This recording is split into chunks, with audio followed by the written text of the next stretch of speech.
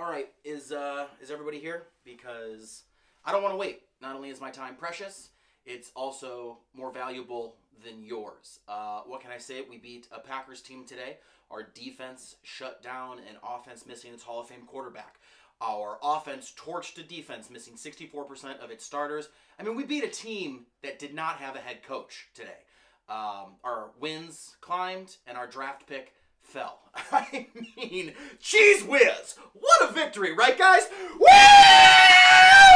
Yeah! A lot of talk about you being late. Speak to that. Yeah, sure. Sometimes I'm late, but this is who I am.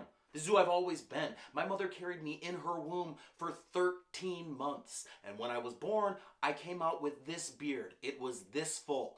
When I was with the New England Patriots, Coach Belichick had a cute little pet name for me. And it was Tardy, okay? And I loved it. And now here I am, the head coach of the Lions, and the Detroit media is grilling me on punctuality. Why don't you worry about punctuation, huh? Have a little respect for your craft. And what is Coach Patricia's New Year's resolution? Yeah, I put a lot of thought into my New Year's resolution for 2019, and after thinking long and hard, I've decided that I'm going to drop about 220, 230 pounds. Not from my body, from my staff. I'm talking about Jim Bob Cooter. He has got to go.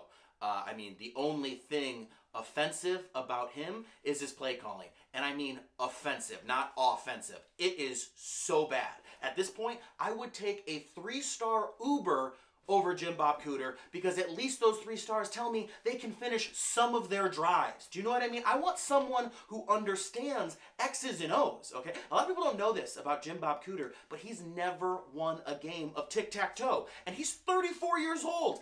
That is embarrassing, and yet still not as embarrassing as his offense, okay? Give me anyone. I will take anyone. Call Bob Seger. At least we'll find a rhythm. Do you know what I mean? For the moment, your job seems safe. How does that make you feel? Yeah, I'm very excited to come back and bring winning to Detroit. Want to thank Mrs. Ford for the continued faith. You know, I credit all my opportunities to working with the GOATs. Belichick, Brady, Jim Bob Cooter. Well, Cooter is more or less a scapegoat.